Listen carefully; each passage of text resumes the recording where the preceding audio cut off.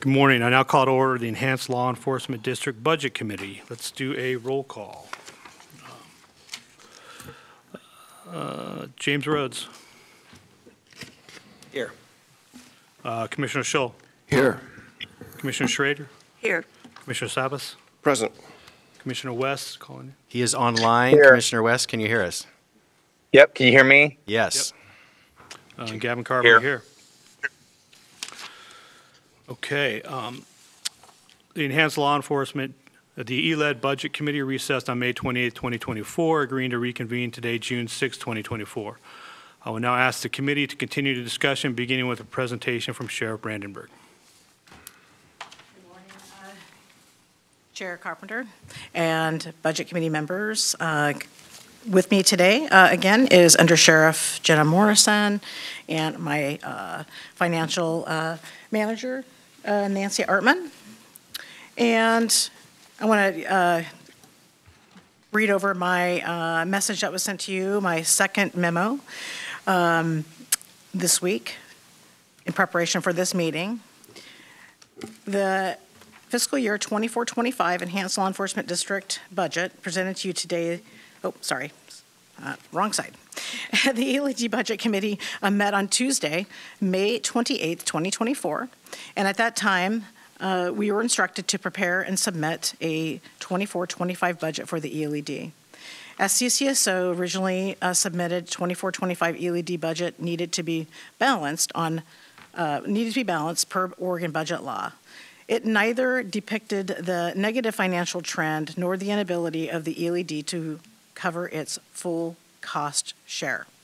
CCSO was also instructed to submit the account line detail for the ELED budget, showing the full share of costs for which the ELED should pay. Included in your revised budget packet is the following: a suggested balanced budget based on recommendations from County Finance, the account line item detail budget, which demonstrates the full cost share that the ELED should cover, a deficit of $897,899. And then number 3, email correspondence between County Finance and CCSO with a suggested 24-25 budget. It should be noted, as I testified on Tuesday, revenue generated by the ELED cannot fully cover all of the costs of the services the county, it's the Sheriff's Office personnel, to include materials and services, provides to the district. And that remains. And that is the item number 2 that we gave to you, the account line item detail, which is the $897,899. And we would welcome any questions about the packet and the prepared budget for you today. Okay.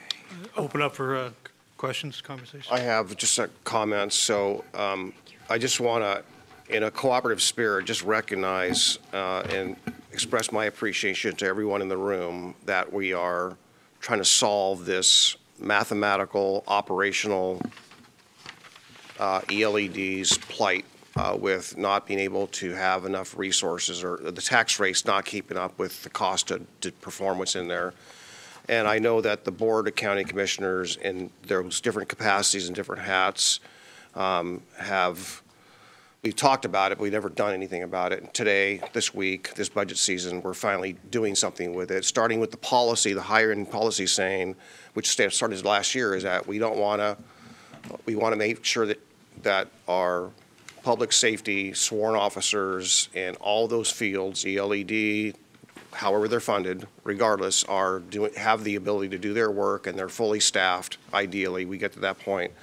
So in that spirit, as I mentioned last week, last Tuesday, having that, at least from a mathematical budget standpoint, be very ever present, right? That we are acknowledging that policy, and we have a clean, ledger, if you want to call it that, budget that shows that appropriation from the Sheriff's General Fund budget to LED to backfill it, is in the spirit of trying to make sure that, again, everything I stated previously. So I'm pleased that we're making progress on this, and I'm pleased hopefully by next year and going forward we'll have the actuals for that. And I take this take this constructively.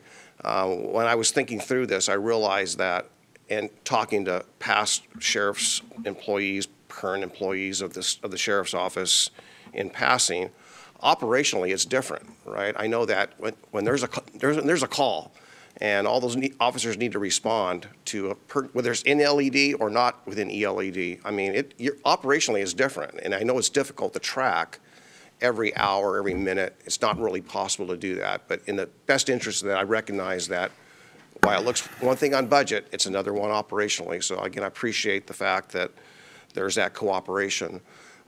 Maybe at a different time, we can talk about how the public can see that distinction, right? You know, I mean, something as simple as maybe having an ELED, a car that says ELED on it. I don't know if that's even possible. That's not a topic for today, but I just want to make sure that I can tell folks that are in the ELED district that we're meeting those needs that it spells out in the measure that formed the district in the first place. So I said a lot.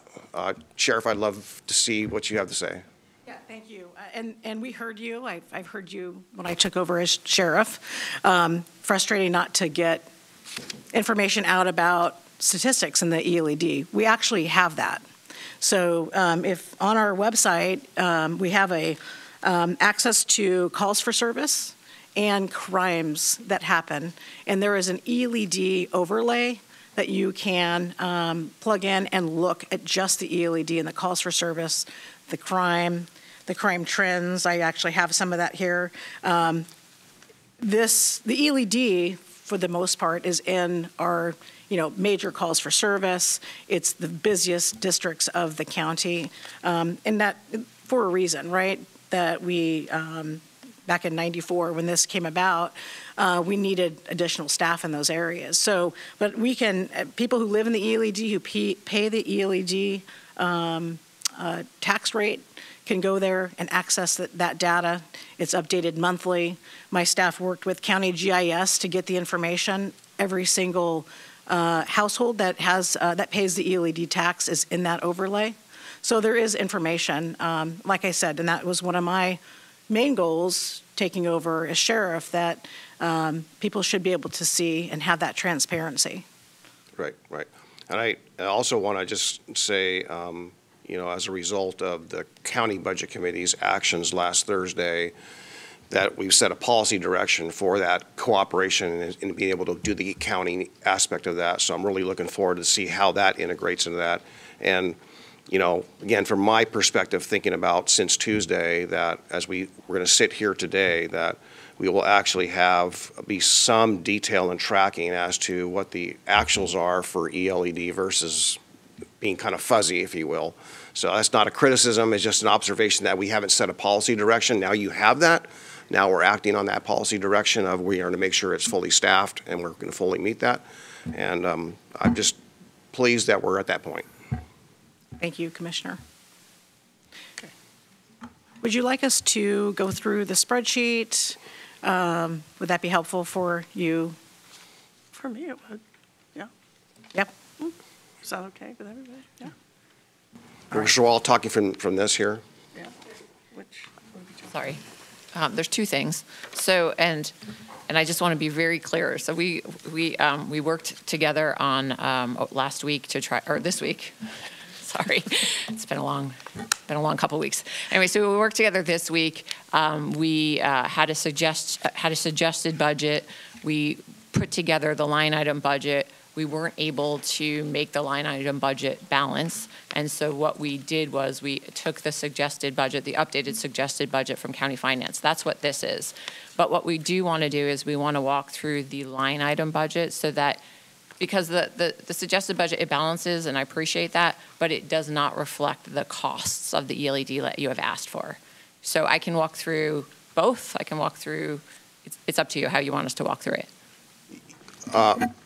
I'm not in charge here, but I'm happy to say I'm interested in hearing that. And when we talk to our staff here, my understanding is that we're going to do our best to build the budget, and if there's any shortfalls or whatever, we'll take care of that in the supplemental budget, thank you, just to say amendment, the supplemental budget. So we're going to constantly monitor this to make sure that it's filled. So I want everyone to know, sheriff staff and the public to know that even though it may not meet that, we're building a new budget and a framework. So we'll again, back that up with the policy where the board said we'll make sure every sworn officer position is filled regardless what district or levy or general fund they are. And I appreciate that, and I just want to make two comments. One, the personnel pieces are being covered by the levy, but what we've heard from you is you want to know the full cost, and the levy, ELED, but you want to know what the full cost is. So it's a portion of office supplies, it's a portion of telephone and internet, it's the vehicle repair, it's all of those things. I also wanted to comment on, I feel like we did get somewhere this week working with Elizabeth and Sandra. We have a kind of tentative agreement that we're going to put into writing until the IGA can be updated, which is that starting on July 1, we're going to start direct billing, and I'm going to say it wrong, it's 216? Yes, 216. And so that should clarify it. We will be creating some negative interest because on July 1 there will be no money in the ELED, but we've been told that that's perfectly fine and that's how we're going to move forward. So I just wanted to also update you on that fact that we have kind of come to a tentative resolution. We just need to get some things in writing. Okay, great. Elizabeth? Thank you, Chair. So we've created a handy tool for this presentation and CCSO Sheriff has not seen this yet, but what I did is I compiled what Nancy's put together of the line item budget with the column that's from 100 for Fund 216, and then that actually it lines up against what the budget presentation that you have also. So this might be a handy tool instead of flipping from page to page. I'd like permission to hand this out. Okay, sure. So pass it that way. And then for them, for the staff there. I do.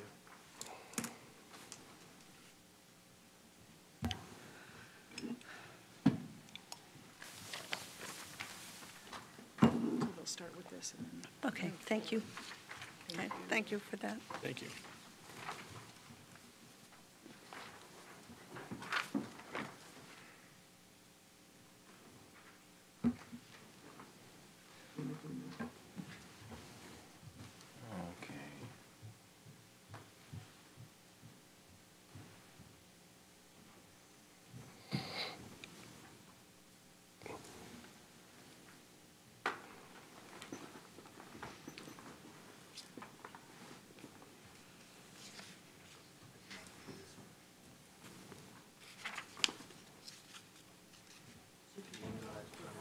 Oh, yes. We're going to post this on the screen in about 1 minute.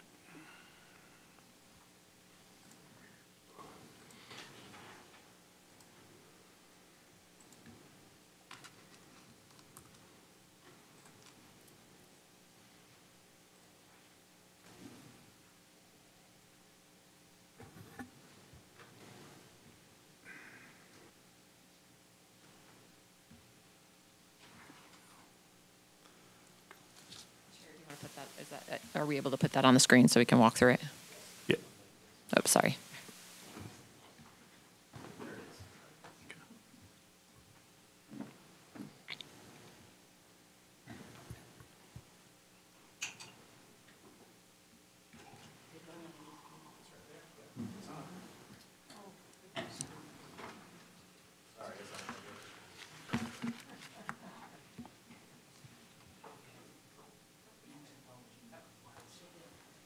So who wants to speak to this, Elizabeth or Sheriff, or Undersheriff, who?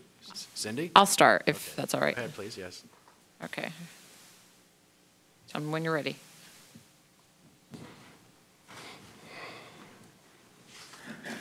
Okay, so in the first column, the pink column, I believe that is what is currently in OpenGov. Oh, no, excuse me. That is our line. Thank you.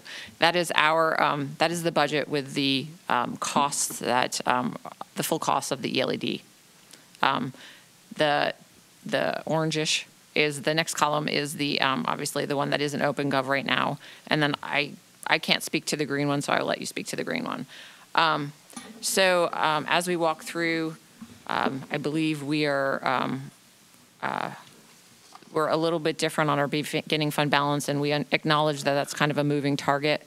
And as we were, shoring up the end of May ELED, we're pretty much diminished. So we estimated more of a $20,000. So that's the difference between the beginning fund balance. I think everything else is pretty much the same. When you when you see full-time wages to the workers' comp, that's just the personnel. It's also reflected in other contracted services, so that's about $6,852,587, which now will not be in a separate. Will not be going forward. It won't be in Fund 100. It will be in Fund 216. The insurance liability is what it is. The office supplies, postage, telephone and internet. I mean, I don't know how much you want. I mean, they're kind of self-explanatory, so I don't know if you want me to walk through each one of them or what kind of detail you want me to explain.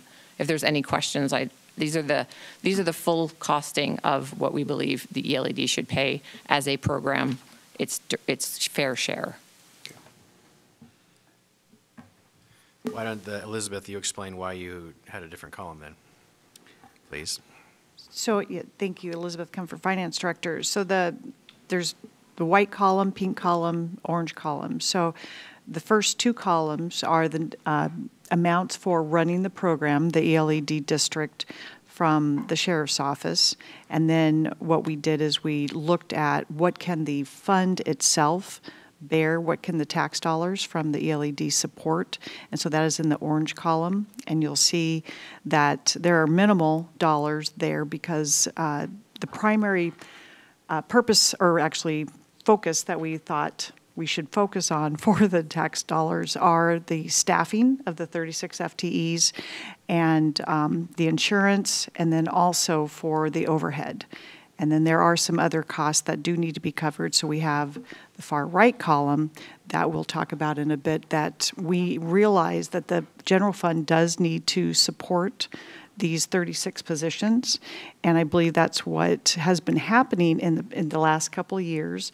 However, it's been happening in Fund 100 and wasn't clear. And so we're being transparent with that. And so that's what we want to show with this, is that the first white column is really costs that have been occurring in Fund 100, and we want to shift them all to the ELED fund, which is 216, what we referred to as.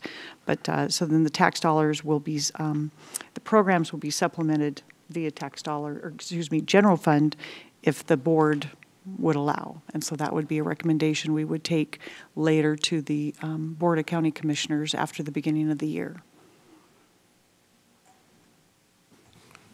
So just for clarity, so in the green column, that transfer or subsidy, if you want to call it that, transfer is $400,000, correct? Yes, we believe that would be the minimum amount that the general fund would need to support the ELED. Right, and I guess that, again, the supplemental piece, if needed, probably will be needed for all of this again.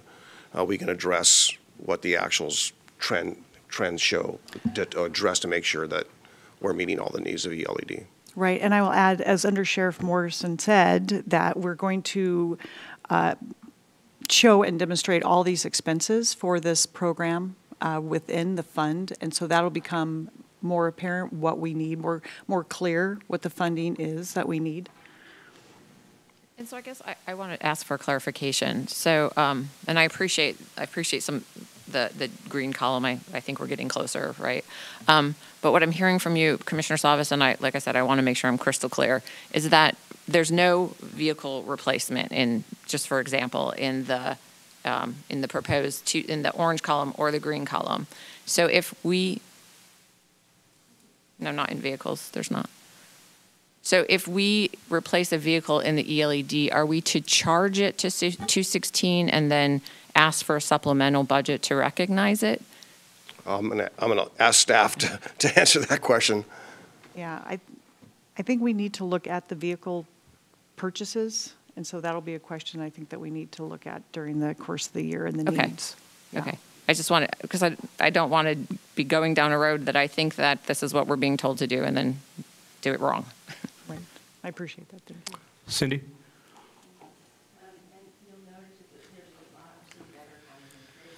There's a lot of blank spaces in the green column. Sorry, there's a lot of blank spaces in the green column. The challenge that we were having was that we didn't see all of everything in the, I love doing our budget by colors, but in the pink column, we didn't see the charges, so we really couldn't see what the trends were, and so that's why there's nothing in the pink or in green column in many of these areas, because we just didn't see that in the report. So we'll be able to look at that moving forward. And I appreciate that, and that's the challenge that we've been having, is that we haven't been charging it there because we haven't had the money to cover it. So, yeah, so I think what I'm hearing is, and we'll be discussing this throughout the year, is that we will charge the costs to 216, and then we will create a trend. Perfect. Thank you.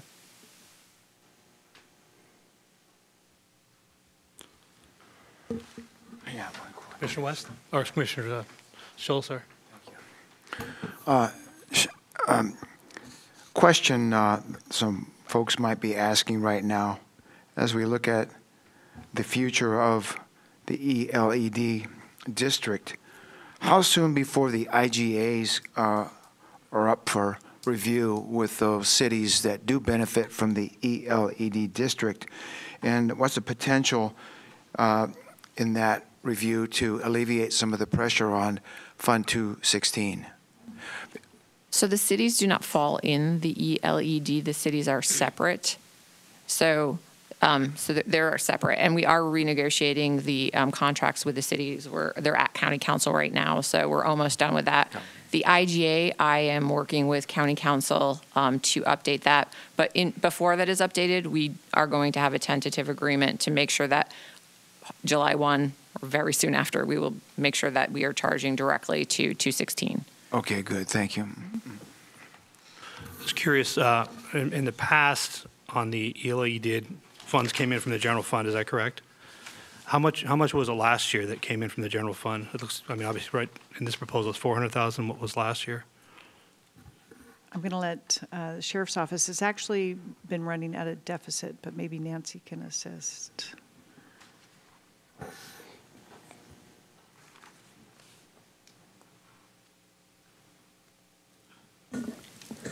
Thank you, Chair Carpenter. So I want to make sure that I'm understanding your question. So you are wanting to know regarding deficit, or you're wanting to know related to general fund? If you could just please clarify the question, So I'd be happy to address it. And I apologize if this is a very basic outside of government question here, but so my understanding, the ELED can't fund itself, right? That's been pretty clear.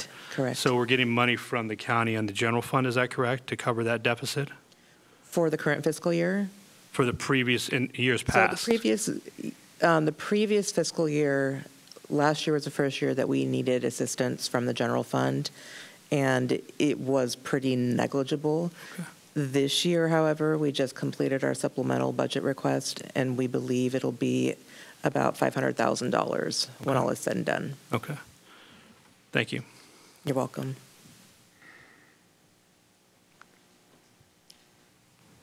Sure. Sure. Yeah, I had one other. When you were responding to Commissioner Scholl's question, I am presuming, well, I don't know. I'll just ask the question because I don't want to presume. The contract cities, is there a separate, internally, a separate budget so that we're almost mirroring the same process? Okay, great. So we'll be able to see that. Okay, awesome. Yeah, so when we get done, it'll be just like that. So it'll have its own direct billing, it sounds like, and we should be able to capture the costs and see the trends and whatnot. And also, Commissioner, within the budget, each of the cities has its own program, so you can see distinctly, if you're interested in Estacada versus Happy Valley or Wilsonville, what that looks like. Yeah. I can't tell you how excited I am that we're cleaning this up.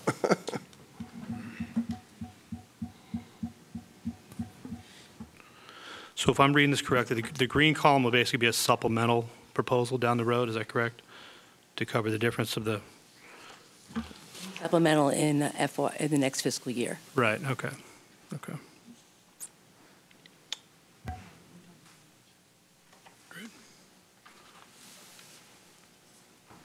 Sure. Oh, sorry. Yes, Sandy. Sandra Montoya, Budget Manager. So Commissioner Savas, you asked about one of you asked about the past, and I just wanted to clarify, as I'm looking at the system, in the general fund, where we should only be seeing personnel, because the materials and services should be paid and capital should be paid out of the ELED, we are seeing materials and services and capital in the past. So I think that the subsidization has been going on much longer, but because it hasn't been transparent, it hasn't been very clear. So now that we've got better systems and better alignment, I think we're going to be able to see it more and report it. And certainly once we close that general fund program, we'll be able to report that to you. Yeah, I guess you're right, Sandra.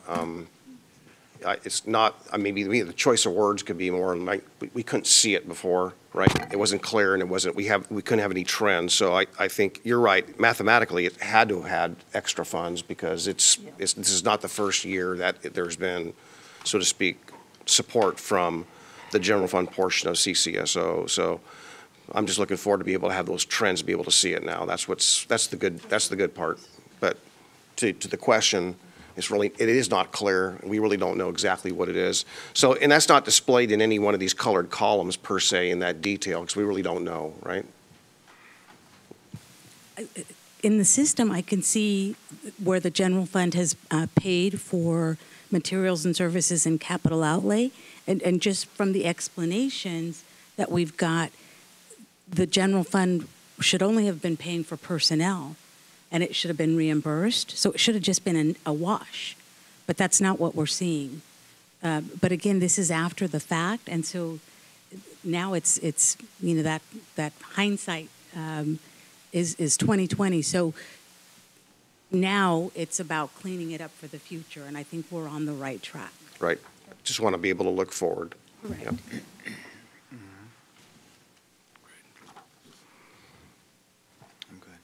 Any other comments at all? Okay. Just to make sure I'm kind of clear on this, so sheriff's budget is $900,000 short. You guys are saying that 400 will come in later in the green column, so that gives a $500K shortage.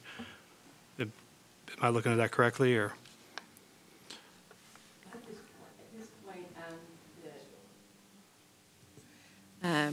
finance says, based on what we know and the information, we're looking at a $400,000 supplemental potential if needed, but that's all going to be tracked. That could go up, could go down. Right. It just depends on what the data is showing.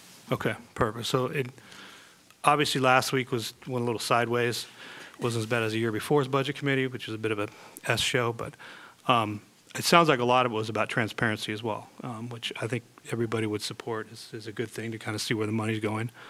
I'll just state again, just as a citizen that's completely outside of as far as the government proceedings go, everyone I've talked to in the ELED that I live with, that I work with, that I coach soccer with and all that stuff, their number one concern is really crime and homelessness coming in, as I'm sure you guys hear all the time as well. And so I think people get very wary when there's potential for, the sheriff's budget to be messed with as well. But it sounds like, that's not, you guys aren't capping that right now. It's just a matter of getting greater transparency, and then we can make sure that we're all on the same page. Is that correct? Okay. Great. Yeah, and to that note, Chair, I mean, another way of looking at it, just switching hats, putting on my citizen hat, I guess I'd be grateful to the county that we're backfilling ELED to live up to ELED, because to do it the other way would be to say, all right, sorry, ELED, but we who live there, I live in it, are going to have to take a major cut because we don't have enough revenue to pay for it. So I think we ought to recognize that because of this policy shift of where we're going to backfill it, so to speak, is a win for everyone. Right. Yep. Agreed. Or increase the revenue as well. So. Or go to the voters for a tax increase. So that's a taboo conversation. So, any other comments, questions? I will now entertain a motion on the budget. I move that the Enhanced Law Enforcement District Budget Committee approve the FY 24-25 budget in the amount of $8,925,074 as presented with appropriations of $8,925,074 and impose the district's maximum permanent tax rate of 0.7198 per thousand of assessed value within district boundaries. Second. It has been moved and seconded that the Enhanced Law Enforcement District Budget Committee approve the budget for fiscal year 24-25 in the amount of $8,925,074 with appropriations of $8,925,074 as presented and impose a district maximum permanent rate of $0.7198 per 1,000 of assessed value within district boundaries. Is there any further discussion? Okay. Hearing no further discussion, clerk, would you please call the poll? Commissioner West. Aye. Mr. Rhodes. Aye. Commissioner Scholl. Aye. Commissioner Schrader. Aye. Commissioner Savas. Aye. Chair Carpenter. Aye. Chair, the result is 6-0. Bill result is 6-0 and the motion passes. Is there any further business before this committee? Hearing none, this committee is adjourned.